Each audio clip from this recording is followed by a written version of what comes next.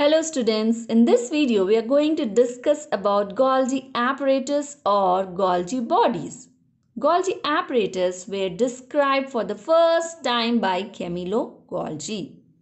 If you observe carefully, the term Golgi of Golgi apparatus comes from the name of this person.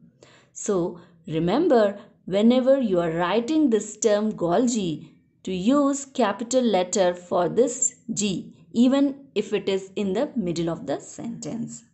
Now, coming to the structure of Golgi apparatus. Golgi apparatus basically has two important components, namely cisternae, which I have shown in brown color, and vesicles, which I have shown in pink colors. Now, what are these cisternae?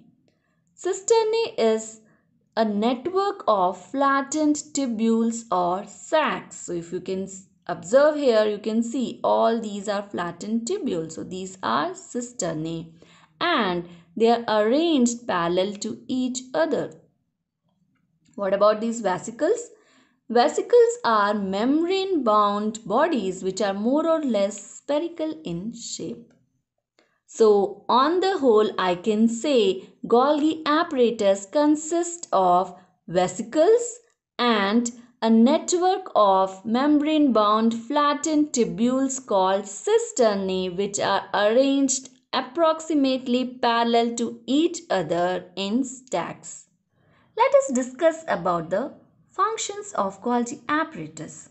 Golgi apparatus are regarded as the post office of the cell. So what is the reason behind it? Basically, post office is a place which receives envelopes from different places.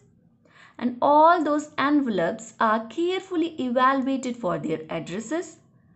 And then they are segregated into groups. They are stamped. And finally, they are dispatched or sent to their final location. Likewise, even Golgi apparatus receives certain raw materials.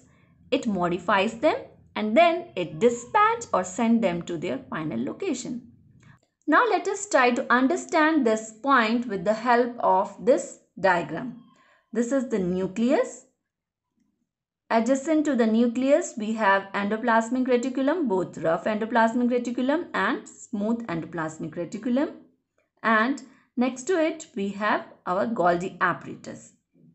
We know that endoplasmic reticulum is the site of synthesis of proteins and lipids. But the proteins and lipids which are made by them, they are non-functional. Or I can say they are raw proteins and raw lipids which cannot work. They are non-functional. So these unfunctional proteins and lipids are packed and sent to the Golgi apparatus. So Golgi apparatus is receiving raw material which can be a lipid, which can be protein, which can be some other substance.